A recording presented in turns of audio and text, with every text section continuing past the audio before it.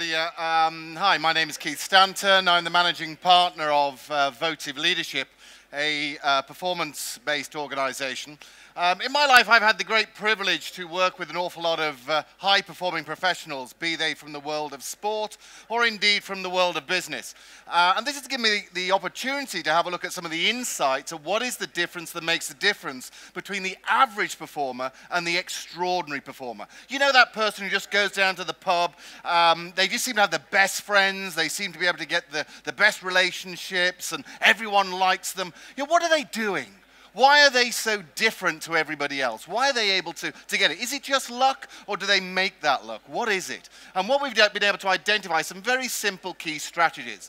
Now in this talk, I've got three very simple goals. First one of those is value. If I'm going to spend up about 20 minutes or 30 minutes of your time, then I've got to bring a whole bunch of value to the proceedings.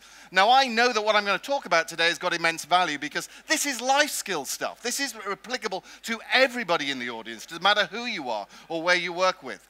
But it's very easy to come and sit in front of here or what have you, or walk around the place with what I'd say the invisible cynical hat firmly placed on top of your head. You can't see the hat, but you tend to see the body language that goes with it.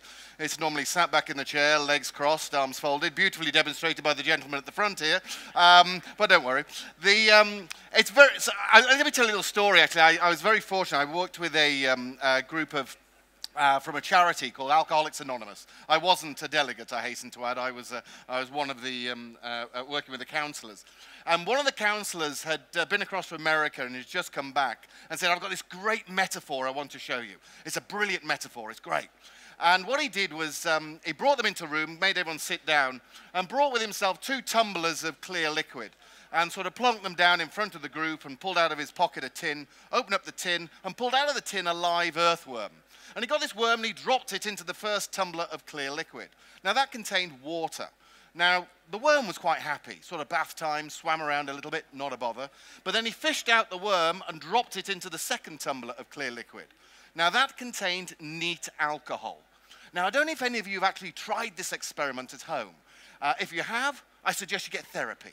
Because basically what happens is the worm dissolves, disappears. A bad day for the worm. But a hell of a way to go when you think about it. But anyway, he turns around to this group from Alcoholics Anonymous in front of me. He says, look, this contains water, this contains neat alcohol. What does it say to you? And it was the most impactful way to start the proceedings, because the group are sat there going, Jesus, I didn't realize the power of alcohol. What's happening to my insides? And a really good discussion ensued. But there was one very dour Yorkshire farmer in the group, and he was sat there, obviously not engaged, obviously not motivated, his arms folded, sat back of the room. And the counsellor decided to engage him and said, so you don't seem to be with it? And the guy said, no. I don't quite see it that way, to be perfectly honest. What that says to me is that if I keep drinking the way I am doing, I'm never going to suffer from worms. Which was a great way of looking at it, but it was a great illustration that value is whichever way you choose to look at it. And life is exactly the same. Whichever way you choose to look at performance will determine how much you get out of that. So that's the core value that I have for today. So what is that difference that makes the difference between the average person and the real peak performer? Now here's an interesting question. Got a bit of an audience here. I'm not a wealthy man, but I'm gonna. There's a bit of money here. Let's have a look. What do we got? Yeah, we got one of these. So £10. Anybody here would like more money? Anybody would like more money? We obviously have a lot of wealthy people here, so not a lot of hands going up in the air. Okay, would anyone like more money now, today? Fantastic. There's £10 here. It's yours. All you've got to come up here and do something for me.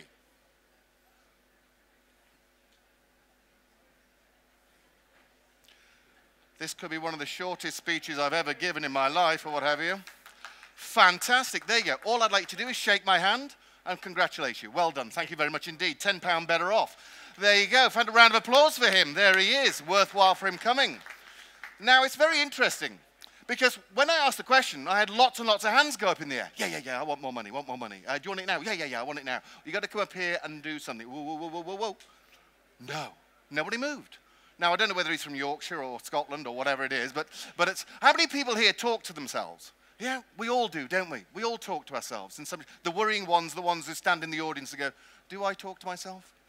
No, I don't think I do. Maybe I do sometimes, I'm not sure. But okay, we all talk to ourselves. We all have a little language going on inside our heads, something rattling away. And that little voice determines our performance, ultimately at the end of the day. There's a very simple formula here. Potential minus interference equals performance. And that interference can manifest itself in two forms, either external, so it could be things like weather, the politics, the marketplace, the technology that you have, but most of that interference that determines performance in an individual is down here. It's inside the head. It's what's going on, the language that is being said. Everybody in this audience could have been £10 better off, and all you had to do was come up here and squash that little voice that was saying, don't go up there. Don't go up there. He'll get you to do something daft. Oh no, sit back down. I mean, would we accept that from our own salespeople, our business developers? Would we accept that behavior where they don't come up, they don't make that phone call? How much action are you not taking in your lives as a consequence of that voice? Now, if we are able to alter that voice so that it is working for us, helping us to actually develop and grow, giving us the courage and able to step forward, how much more action would we take? And as a consequence of taking that action, how much more results would we attain? How much more would we achieve as a consequence of just going out, just by controlling that voice? What is it that prevented us from operating, preventing us from being £10 better off? When I go around and ask people, you know, what are the attributes of a peak performer, I often get some different replies. And I tend to, in my workshops, ask this question. Imagine that you are going to be replaced in the workplace, that your organization is allowing you to go on holiday wherever you want to go in the world. You can go away for 12 months, all expenses paid. The only problem is you have to replace yourself here in the workplace. And if you have to replace yourself with a peak performer, because that person, how they perform, will determine how long you're on holiday for, and indeed how much money you're going to be given as the spending money. But the only way you can replace yourself is by running an advert in a local newspaper, and you've got 10 slots to put down the key attributes. And when I ask them to list those attributes, I get a list. I get a list of a team player, has to be active, has to be enthusiastic, has to have passion, has to be a great communicator, good customer skills. And we get this list, and we keep going down that list. And when you boil it down, the list can be divided into two areas. The list will either be skill sets or they'll be mindsets. Things like passion, energy, drive. And when you look at that list, no matter how many times I do it, no matter what organization, whether it's a Premier League football team, whether it is a high computer programming organization or a direct sales organization, the split always ends the same. Roughly around 80% down to attitude, to mindset, and 20% down to the skill set. Which is interesting and fascinating when you look at our corporate training budgets. Where do we spend our time training? On skills. We keep going on skills courses and skills training, and yet the difference that makes the difference is the attitude side. And people say, can you train that? Of course you can train that. You ask a sports person, they spend hours every single day ensuring that they are able to get the mindset right. The skill set is difference at the high level is minute. I mean, does anybody here play golf at all? Yeah? You can tell by the way they put their hand up how good a golfer they are, by the way. You know, this is quite competent. This is cross-country hockey player. So now, whether you play golf or not, you can relate to this, this story. Imagine, a bit difficult today, but imagine a beautiful sunny day. You're on a putting green. You've got a 2-foot putt, great big bucket of balls next to you. Nobody's watching you. Would you get 50% of them in? Probably would. But now take that shot again to win the Open. You've got 40,000 people all staring at you. They've all just gone totally silent just to help you concentrate. You've got about 10 million viewers all tuned on and £1 million resting on that shot. Would you still be able to get 50% of them in under that kind of pressure? No way. If you think about who the #1 golfer is in the world and the #100 golfer in the world, if you were #100 in the world in your profession, you're going to be pretty damn good. But you look at the earnings difference between the #100 and the #1. Is that a skill difference? I don't think so. The difference is the #1 is able to access that skill more consistently. When the pressure is on, when the trouble is there, the difficulties are there, they are able to tap into it, to overcome all those interferences that are happening inside their mind, all that stuff that affects them, and access their best performance. And we look at this in a very simple model here, because what we notice is that the way that you feel at any moment in time, the emotion that you have, determines your behavior. And your behavior ultimately determines your results. Now, the problem with this model, I mean, that's very straightforward. If you feel happy, you're going to behave in a very different way to if you feel angry. And you're going to get a very different result if you're behaving with happiness or behaving with anger. But the difference here is that most average people work from the outside of this model in. They allow the result to determine the way that they feel, as opposed to the peak performer who is able to operate from the inside out. So I'll give you an example. If you get a good result at work, how do you feel? You feel pretty good, don't you? Feel at a 10.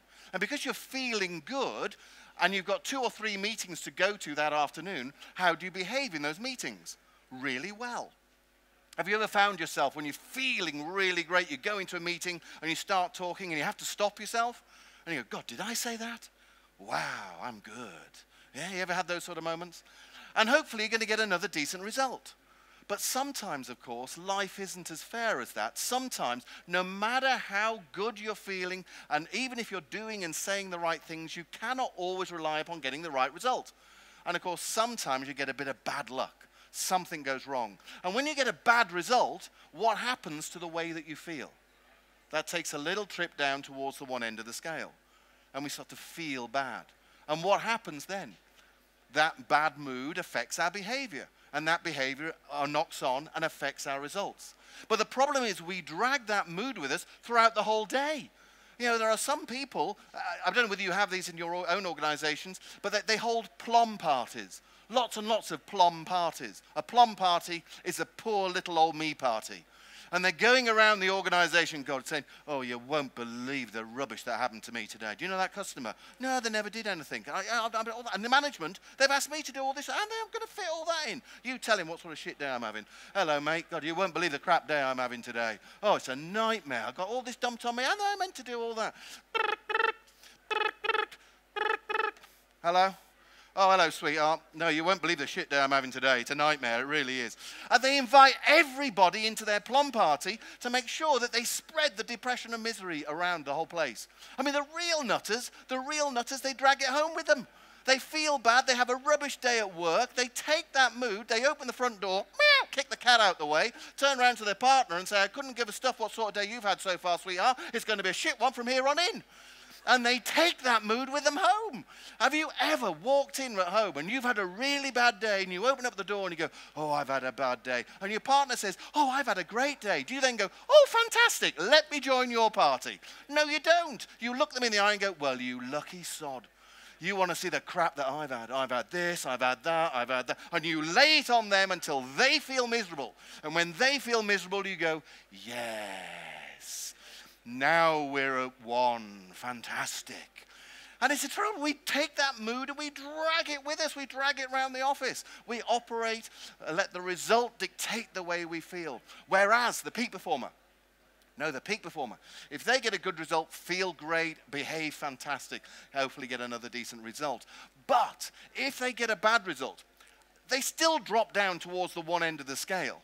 We're all connected to the result and the way that we feel. There's a word that describes people who are not connected to the result and the way we feel. It's called psychopaths. Well, hopefully we don't have any of those in the audience. But yeah, so you're ultimately going to be affected. So they're going to feel bad, but they have the strategies, the mental wherewithal to lift themselves up in the moment. They're able to control their state management. They have those strategies. They do not allow the mood to drag beyond 1 second more than it needs to. So for example, Olympic Games, gold medal, high jump. The guy has spent 5 years training for this moment in time. He's in the final round, runs in for his first attempt. He's at a 10, feeling it as best he can. Got all the visualization, end of the runway, doing it all right, runs in. Gets to the bar, leaps over the bar, knocks the bar down. Damn it. Gets a bad result, not happy. He's not going to sit there and go, yeah, I've knocked the bar down, fantastic. He's going to feel rubbish. But he's got 3 minutes before he runs in for his second attempt, Where has he got to be on this scale of 1 to 10 to stand any chance of getting that gold medal? He's got to be back up to a 10. He can't be at a 9 or an 8 or a 7. He can't be anywhere there. He has to be back up to a 10 and only has 3 minutes to do that. Out here in our normal lives, when we're going around the place, stuff happens to us. Stuff knocks us down. But the danger is we drag that mood. We play from a 7. We play from a 6. We don't say, I need to play from a 10. Now, don't get me wrong. Don't get me wrong. It doesn't mean you have to be at a 10 every moment of every day. Sometimes you've worked bloody hard for your depression and misery, and you're going to sodden well enjoy it, aren't you? And that's absolutely fine, so long as you do not need a result. And that is the next phone call. It might be the next meeting, the next person you're actually interacting with. It's when you need a result is the time you need to be able to shoot yourself up and play from that 10. So how do we do that? Well, understanding that driving your emotion is your beliefs. The language that you're saying to yourself, those little invisible rules that are going on inside your head.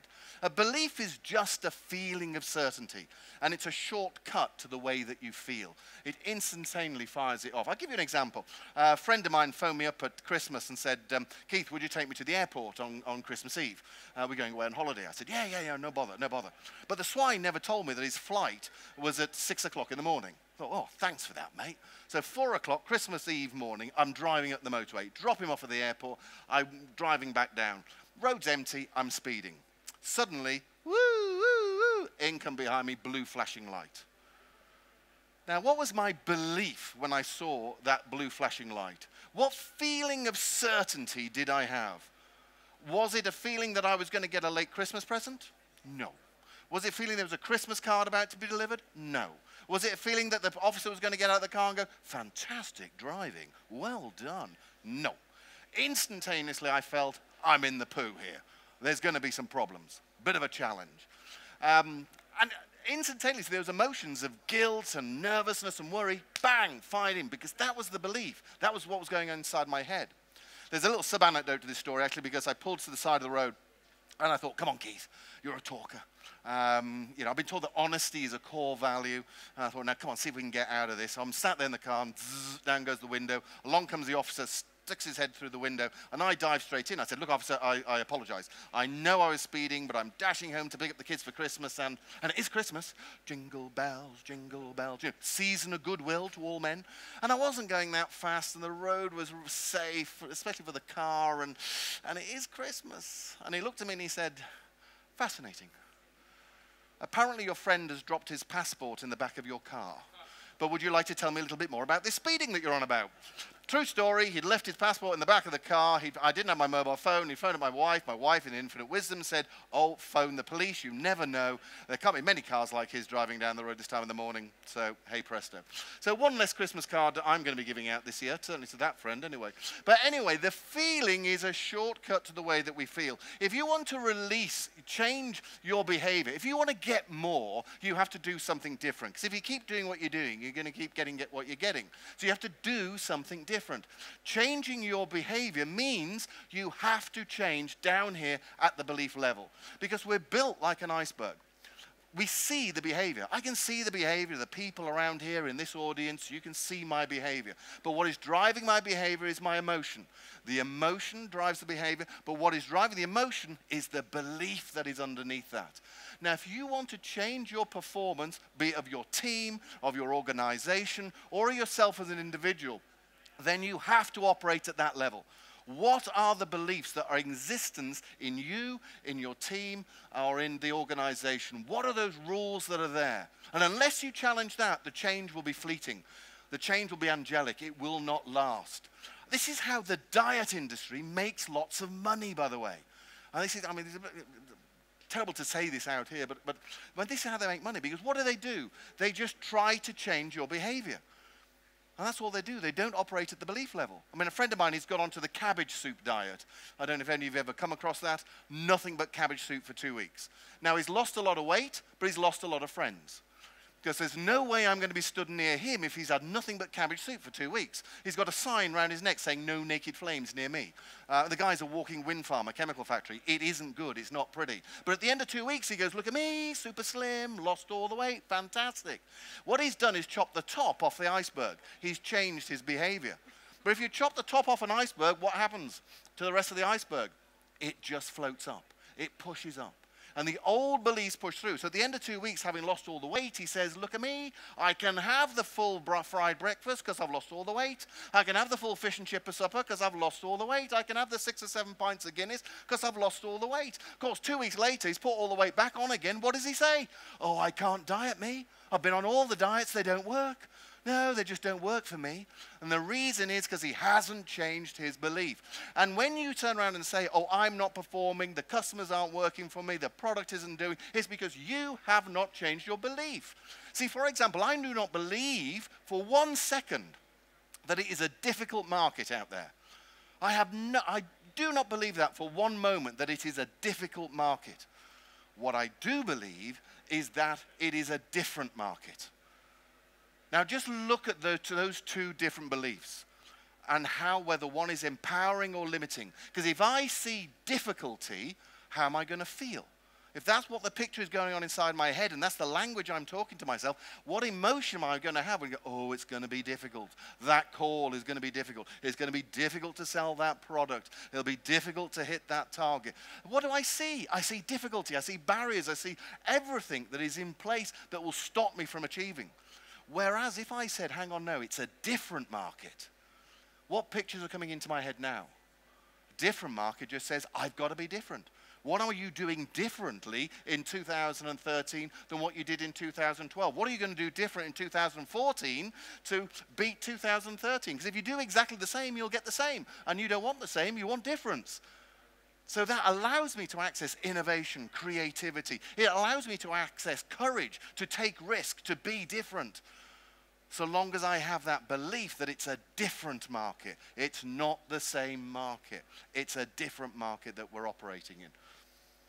So understanding that, and that's a big topic, obviously, but that's where a lot of the sports people spend a lot of their time operating. Or what are those silly little things, that language, those invisible rules that are going on inside our heads?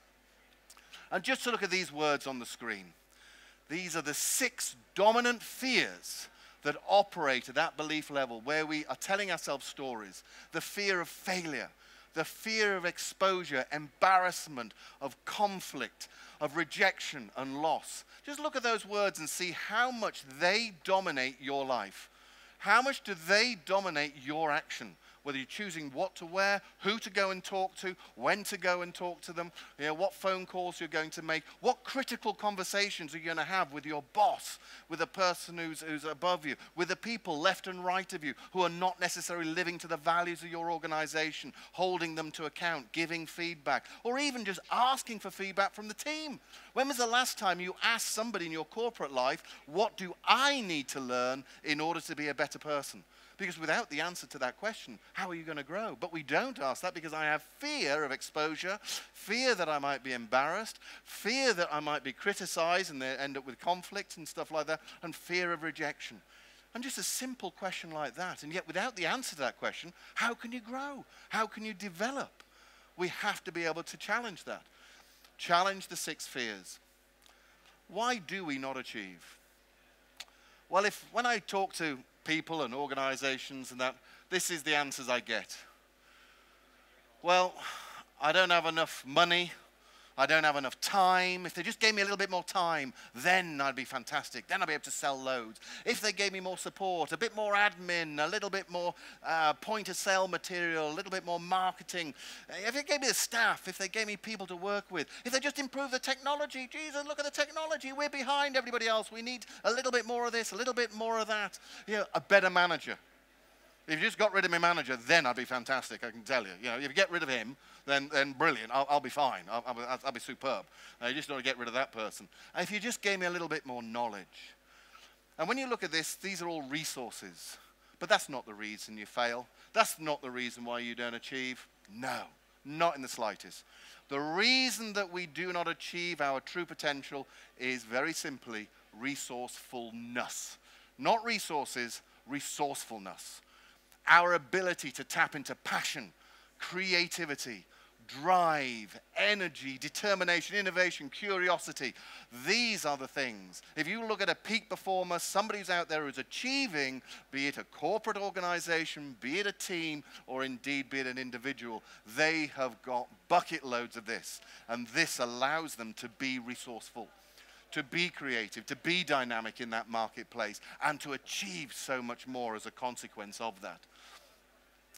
And just to close off, to me, the most important word that sits out there is this very simple thing of passion. Because if you've got passion about whatever it is that you're doing, whoever you're working with, the technology, the team that you're in, just passion for life, then it comes out in your body language, it comes out in your eyes, it comes out in the way that you move, in the language that you talk about, and you attract people. And people like to be around people who are passionate, who have got that energy. It is attractive. You cannot give what you do not have. I've met many a sales manager, for example, who sits there and says, go on, get out there and be motivated. Go on, make that call. I mean, it's just not going to work, is it? Imagine if I stood up here at the beginning today and said, hi, welcome. Today I'm going to talk to you about peak performance. It's going to be a bit of fun. Shit. And, I mean, you'd be sat there going, who the hell's this? Okay, a couple of you would have been stood there going, sounds good to me. I quite like that guy, actually, I don't know why. But that's just rapport. But at the end of the day, there has to be passion. Because if you've got it, you can give it. And people will buy it. And just my final comment is, remember how that word is spelled. Pass, I, on. Because that's what it's down to. We as a human being are a wonderful creature that have got so much inside of us, so much potential. We are scratching the surface. But if you are able to tap into emotion, tap into that energy, and tap into passion, you just pass it on. And what a better place this world would be if we didn't have the plum party organizers, we didn't have the naysayers, the moaners, the people who are saying, you can't, you can't, you can't, you can't, it won't happen, that's no good, oh, you won't be any good at that. How much better place would it be if we just had people who had so much more passion to give to us, to lift us, and to drive us, and to give us that energy? I think it would be a much, much better place and a much more powerful place for each and every one of us, and we'd all be more successful. Thank you very much indeed.